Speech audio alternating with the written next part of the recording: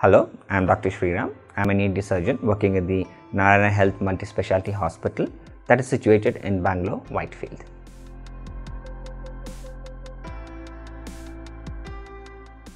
Now, amoxicillin is an antibiotic which is an oral penicillin group of antibiotics which was previously used very commonly in the treatment of many infections, mainly the streptococcal infection or the throat infection.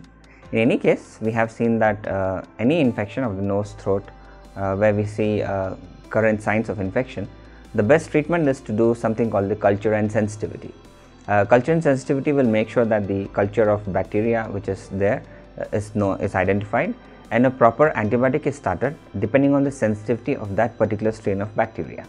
The amoxicillin, which was used previously in the dose of 500 milligrams 3 times a day for a period of 5 to 7 days, is unfortunately not seen to be that effective in the recent times. We now use actually a combination of amoxicillin with clavulanic acid, which is more effective.